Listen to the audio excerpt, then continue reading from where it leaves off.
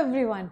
A very good afternoon, a very good evening to all my dear students. Welcome to Unacademy Studios Vault. Students, आज का session बहुत ज़्यादा important session है क्योंकि हम आज के सेशन में ईडियम्स एंड फ्रेजेस पढ़ने वाले हैं।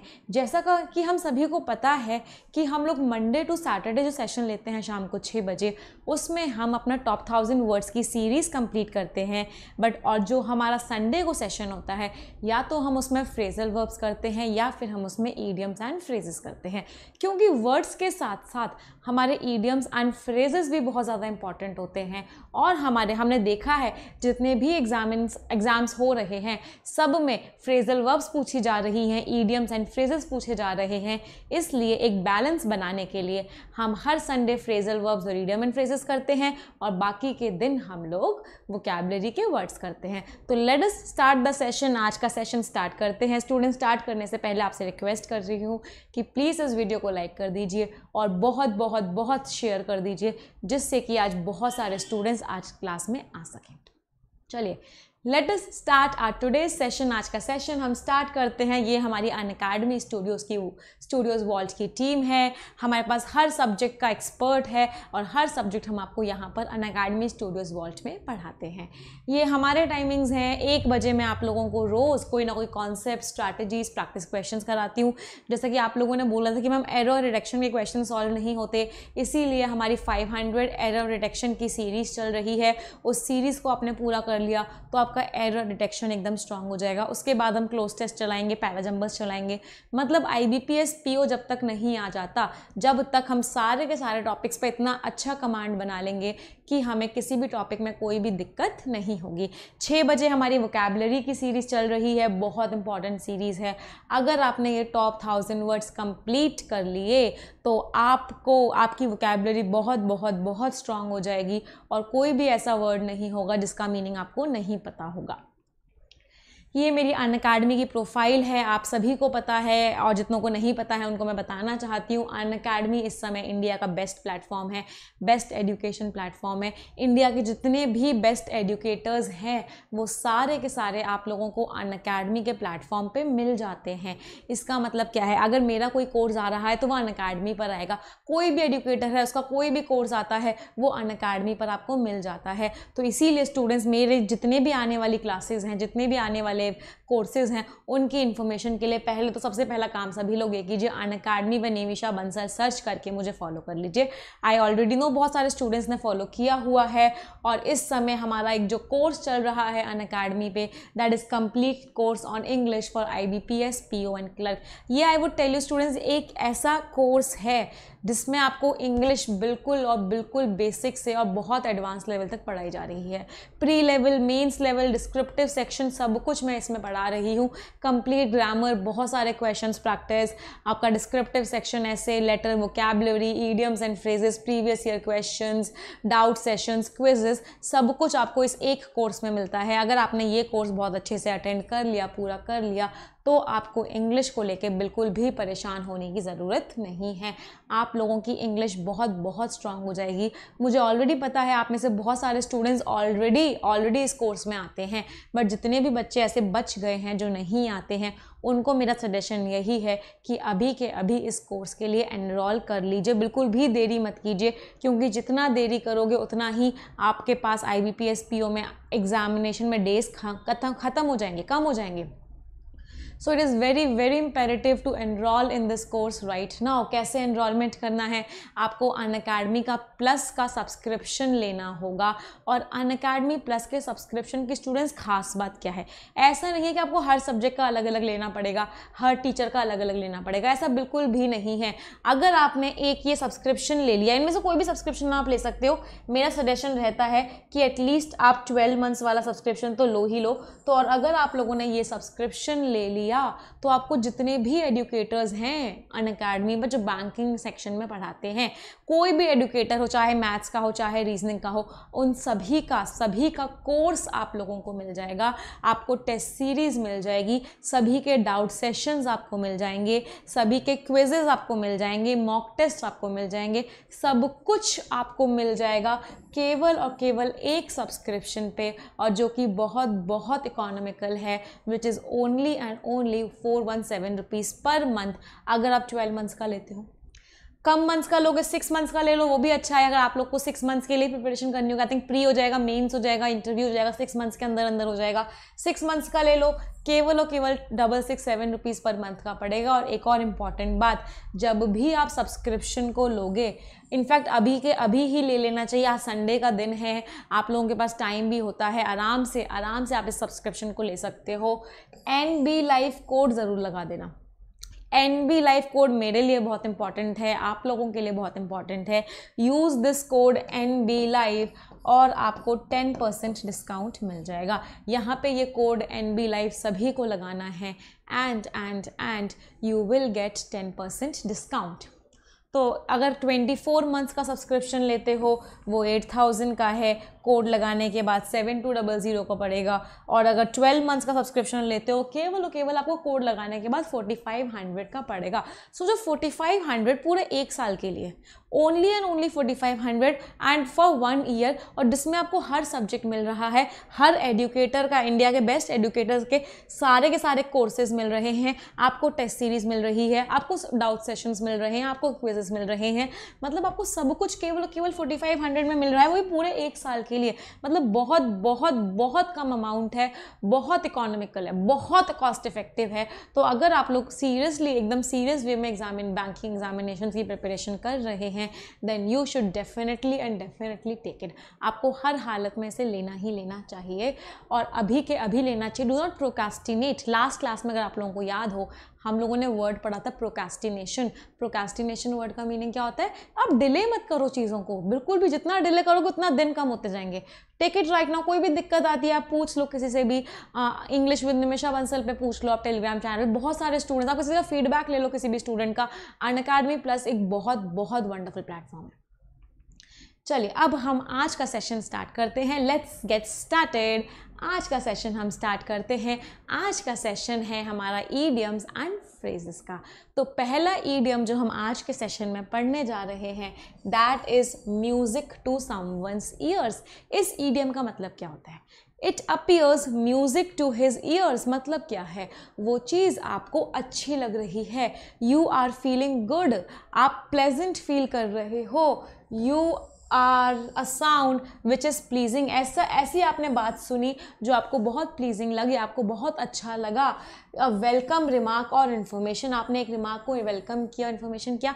हम हिंदी में बोलते हैं, याद है क्या बोलते हैं? आपके मुंह में घी शक्कर, जो हम मीडियम हिंदी में बोलते हैं।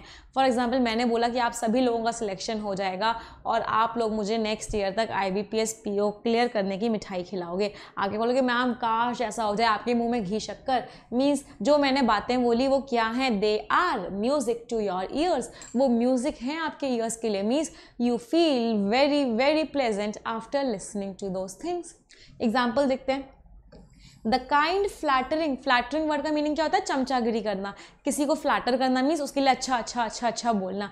The kind flattering way he use to talk to her. जिस तरीके से वो उससे बात करता था फ्लैटरिंग वे में, उसके लिए वो क्या था? Was music to her years. वो उसके ईयर्स के लिए म्यूजिक था, music to her years. Obviously नाम से भी समझ में आ रहा है भाई, म्यूजिक हमको प्लेजेंट लगता है, म्यूजिक हमको अच्छा लगता है। इसका मतलब music to her someone's years का मीनिंग क्या हो गया? हम अच्छा फील करते हैं।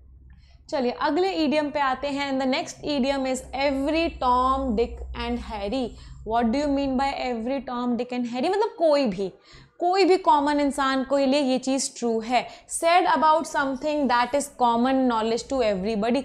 हर किसी के लिए वो कॉमन नॉलेज है, हर किसी के लिए, मतलब कॉमन अगर मैंने कोई बात की है then that is for every Tom Dick and Harry.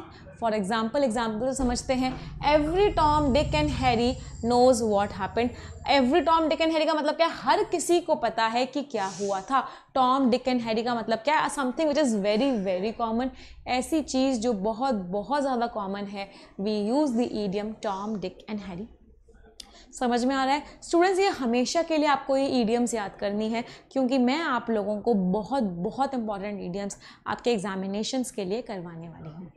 चलिए अगले ईडियम पे आते हैं। Next idiom is very very important, क्योंकि 2 बार अभी तक बैंकिंग एग्जामिनेशंस में ये पूछी जा चुकी है। And the idiom is फ्रूडियन slip. What do you mean by फ्रूडियन slip? फ्रूडियन slip का मीनिंग क्या होता है? A mistake in speech that shows what the speaker is truly thinking. जो सच में वो सोच रहा है ना, वो इंसान अगर बोल देता है।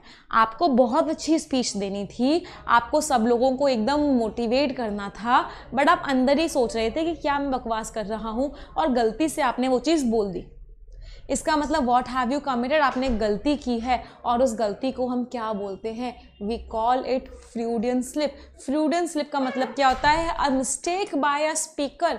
जब कोई स्पीकर कोई मिस्टेक कर दे और अपने असली इंटेंशंस को सामने ला दे, that is a फ्रूडियन slip. For example, he is such a big head. अब मैं सच अ बिग हेड की जगह क्या लिख सकती थी? He is such a फ्रूडियन slip.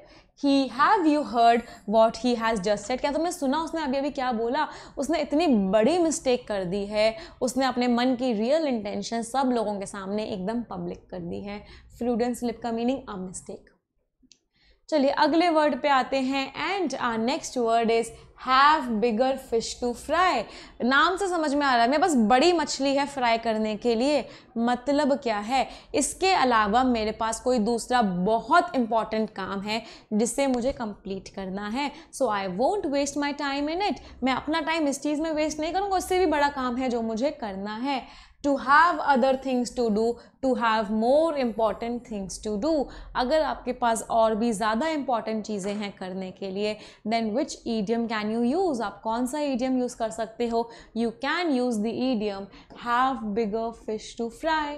Example से समझते हैं। I couldn't spend a lot of time on the problem. मैं उस प्रॉब्लम पे बहुत ज़्यादा टाइम स्पेंड नहीं कर सकता था, because I had other fish to fry. क्योंकि मेरे पास दूसरे इंपॉर्टेंट काम थे, इसलिए मैं उस प्रॉब्लम पे बहुत ज़्यादा टाइम स्पेंड नहीं कर सकता था।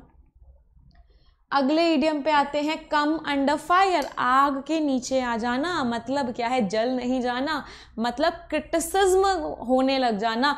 लोग आपको क्रिटिसाइज कर रहे हैं, that means you are under fire. आप फायर के अंडर हो, you are facing a lot of criticism. To be subject of criticism, to be a subject of criticism. अगर आप एक सब्जेक्ट बन चुके हो क्रिटिसिज्म के, लोग आपको क्रिटिसाइज कर रहे हैं, आपकी बुराई कर रहे हैं, that means where have you come? You have come under fire. आप आग के नीचे आ चुके हो, मतलब आपके लिए कुछ अच्छा नहीं हो रहा है। सेंटेंस से समझते हैं। The president has come under fire to postpone the elections. President ने क्या किया? इलेक्शंस पोस्टपोन कर दिए, और इसकी वजह से वो किसके अंडर आ गए? वो फायर के अंडर आ गए। कम अंडर फायर का मीनिंग क्या हो गया? To be a subject of criticism. लोग आपको क्रिटिसाइज कर रहे हैं। अगले फ्रेज पे आते हैं, have to face the music. अब देखो दो अलग अलग इडियम्स थे, समझो। पहला था म्यूजिक टू समवन्स ईयर्स, बहुत प्लेजेंट। अब have to face the music, ये उल्टा है, उसका नेगेटिव है। मतलब किसी चीज़ के कॉन्सिक्वेंसेस सफ़र करना। एक्सेप्ट और फेस द अनप्लेजेंट कॉन्सिक्वेंसेस। वहाँ पे प्लीजिंग था म्यूजिक टू समवन ईयर्स, अब यहाँ पे आपको म्यूजिक फेस करना पड़ रहा है, मतलब किसी की डांट आपको खानी पड़ रही है। आपने कुछ गलत काम किया, आपको क्रिटिसिज्म फेस करना पड़ रहा है, किसी गलती का आपको कॉन्सिक्वेंस बेयर करना पड़ रहा है। These consequences are always what? They are always and always unpleasant. Example से समझते हैं। Monday was a red letter day. यहाँ पे हमने थोड़ी सी मिस्टेक कर दी है। इस सेंटेंस में हम क्या बना सकते हैं? He had to face the music. उसे म्यूजिक फेस करना पड़ा for his abrupt action, for his hasty action कह सकते हैं। जल्दीबाजी में जो उसने एक्शन किया, उसके लिए उसे क्या करना पड़ा? फेस करना पड़ा। He had to face the music. उसे म्यूजिक फेस करना पड़ा for his hasty action. Hasty का मतलब क्या होता है? जल्दीबाजी में किया हुआ। जल्दीबाजी में किए हुए एक्शन की वजह से उसे उसके अनप्लेजेंट कॉन्सिक्वेंसेस को बेयर करना पड़ा, उसे सफ़र करना पड़ा। चलिए अगले ईडियम पे आते हैं, एट सिक्सेस एंड सेवन्स। बहुत बहुत इंपॉर्टेंट ईडियम है, बहुत बार आता है। एट सिक्सेस एंड सेवन मतलब मुझे समझ ही नहीं आ रहा है, 6 है 7 है 6 है 7, ऐसा करके याद कर सकते हो आप। एट सिक्सेस एंड सेवन का मतलब क्या हो गया? You are completely confused. आप एकदम कंफ्यूज्ड हो। Can I right? कंफ्यूज का एक सिनोनिम होता है, and that synonym is perplexed. आप परप्लेक्स्ड हो, आप कंफ्यूज्ड हो, तो आप कौन सा ईडियम यूज करोगे? विच idiom will you use? You will use to be at 6s and 7s. For example, describe a state of confusion or disarray. John is at 6s and 7s after the death of his wife. उसकी wife की death हो गई और अब वो बहुत बुरी situation में, वो एकदम कंफ्यूज्ड है, एकदम डिसऑर्गेनाइज्ड, जैसे कुछ समझ नहीं आ रहा अब उसे क्या करना है. What is he? He is at his 6s and 7s. 6s and 7s का मीनिंग क्या हो गया? Confused, perplexed. चलिए अगले ईडियम पे आते हैं. Be on cloud 9. 9th cloud पे मतलब बहुत ज़्यादा हवा में ऊपर उड़ जाना, मतलब बहुत ज़्यादा खुशी होना. आपका एग्जाम का रिजल्ट आया और आप सभी के सभी लोगों का क्लियर हो गया, या फिर आप एक पर्टिकुलर के लिए बोलूँ, आपका एग्जाम क्लियर हो गया, आपकी ज्वाइनिंग लेटर आने वाला है, आप ज्वाइन करने वाले हो. उस समय आप कहाँ पर होगे? उस समय क्या होगा? You will be on cloud 9. आप क्लाउड 9 पर होगे, आप अपने आप को सबसे ऊपर फील करोगे. Feel extremely happiness, extreme happiness और इलेशन. इलेशन का मीनिंग क्या है? You are at the top, आप बहुत ज़्यादा खुश हो अपने सक्सेस से. She was on cloud 9 when he propose to marry her. जब उसे प्रपोजल मिला अपने बॉयफ्रेंड से या किसी ऐसे इंसान से जिससे वो सच में प्यार करती थी, वो कहाँ पहुँच गई? वो क्लाउड 9 पे पहुँच गई. Means she became very very very very happy after getting the proposal. चलिए अगले ईडियम पे आते हैं. Again a very very important idiom and that idiom is एक्किलीज heal. What do you mean by एक्किलीज heal? एक्किलीज heal का अगर मैं actual meaning बोलूँ क्या होता है? It is a kind of weakness, it is a kind of vulnerable situation. ऐसी situation जो बहुत वनरेबल है, मतलब उस पर अटैक किया जा सकता है, वो उसका वो वीकनेस है, उसका वो वीक पॉइंट है. फॉर एग्जाम्पल आप कभी कभी बोलते हो ma'am English is are Achilles heal. English आप लोगों का के लिए की एक्लीज हील है. मतलब क्या है? इंग्लिश आपकी वीकनेस है. बट मैं बोलती हूँ नहीं बच्चे, इंग्लिश आपकी स्ट्रेंथ होनी चाहिए, क्योंकि जब हम हैं साथ में, हम आपको एक एक चीज़ पढ़ा रहे हैं पूरी तरीके से, हर पार्ट के लिए, हर सेक्शन के लिए हम आपके साथ में हैं, तो इंग्लिश एक्लीज हील कभी नहीं हो सकता. इंग्लिश मेरे सारे के सारे स्टूडेंट्स की क्या होनी चाहिए? इंग्लिश मेरे सारे के सारे स्टूडेंट्स की स्ट्रेंथ होनी चाहिए, किसी भी स्टूडेंट की एक्लीज हील नहीं होनी चाहिए. कितने स्टूडेंट्स इस बात से अग्री करते हैं? Comment yes if you agree to this कि येस मैम इंग्लिश हमारी एक्लीज हील कभी भी नहीं होगी. पास्ट में हो सकता था, होती थी, बट आगे आने वाले टाइम में हम एकदम रेगुलरली क्लासेस को अटेंड करेंगे, सारे के सारे क्वेश्चंस प्रैक्टिस करेंगे, स्ट्रैटेजी से क्वेश्चंस को करेंगे, टाइमर से क्वेश्चंस को करेंगे, तो कभी भी इंग्लिश हमारी एक्लीज हील नहीं होगी. Students it's a request, please इस वीडियो को शेयर कर दीजिए. बहुत कम स्टूडेंट्स हैं जिस समय वॉच कर रहे हैं और लाइक्स तो बहुत ही ज़्यादा कम है. So please it's a request, please like this video. जितने भी स्टूडेंट्स ने अभी तक वीडियो को लाइक नहीं किया है, लाइक कर दीजिए और वीडियो को शेयर भी कर दीजिए. तो यहाँ पे सेंटेंस क्या है? Journalist consider that minister as the governance Achilles heal. Journalist क्या कंसिडर करते हैं कि वो वाला जो मिनिस्टर है वो उस गवर्नमेंट का क्या है? गवर्नमेंट की एक्लीज हील है, मतलब गवर्नमेंट की वीकनेस है. वो मिनिस्टर उस गवर्नमेंट की वीकनेस है, जर्नलिस्ट को ऐसा लगता है.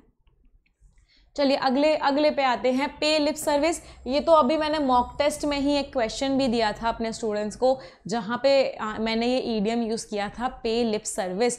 पे लिप सर्विस का मतलब क्या है? आप उस चीज़ को ना केवल सपोर्ट कर रहे हो, आप उस चीज़ को केवल फॉलो कर रहे हो, आप सिर्फ और सिर्फ अपनी लॉयल्टी को शो कर रहे हो, बट एक्चुअली में आप उसके साथ नहीं हो.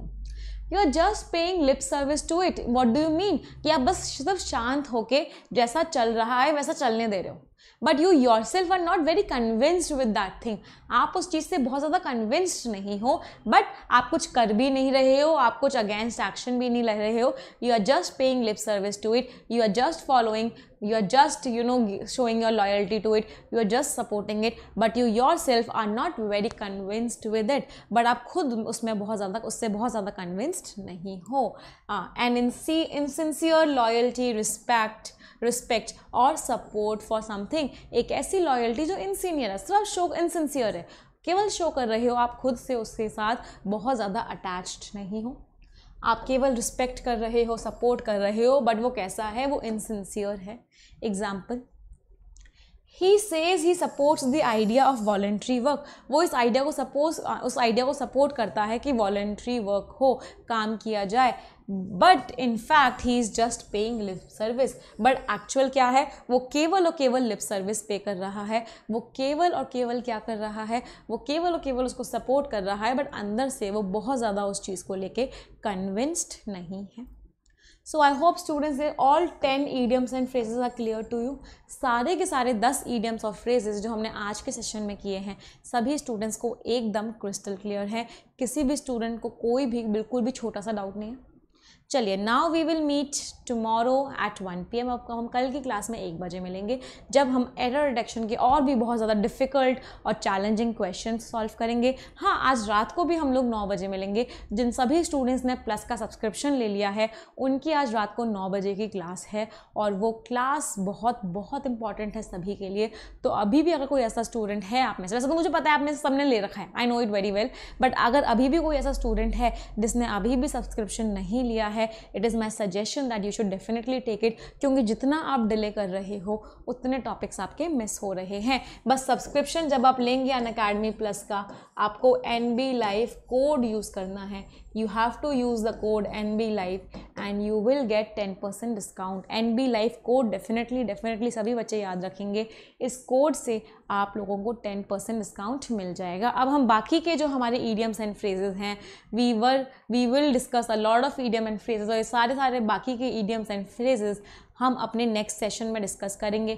We will discuss them in are next session. इसका PDF मैं टेलीग्राम चैनल, टेलीग्राम ग्रुप सब जगह शेयर कर दूंगी। You will get the PDFs very easily, आपको सभी को PDFs मिल जाएंगे। अब क्योंकि हम सेशन को एंड कर रहे हैं, 3 सेंटेंसेस सभी लोग मेरे साथ मिलकर बोलेंगे। आई होप सभी को वो 3 सेंटेंसेस एकदम याद हो चुके हैं। 1 2 3 and go. English is a very easy language, I am very good at English, and आप सभी लोगों के लिए I will definitely clear bank, या फिर I will definitely get a banking job by next year. Thank you everyone, stay blessed, bye bye, and like this video अगर like नहीं किया है शेयर कर दीजिए, सब्सक्राइब कर लीजिए चैनल को, और वर्क हार्ड, बहुत बहुत मेहनत हम सभी को मिलकर करनी है, and I am pretty sure आप सभी लोग बहुत ज़्यादा मेहनत कर रहे हैं। चलिए, thank you everyone, bye bye, take care and stay blessed and Tata.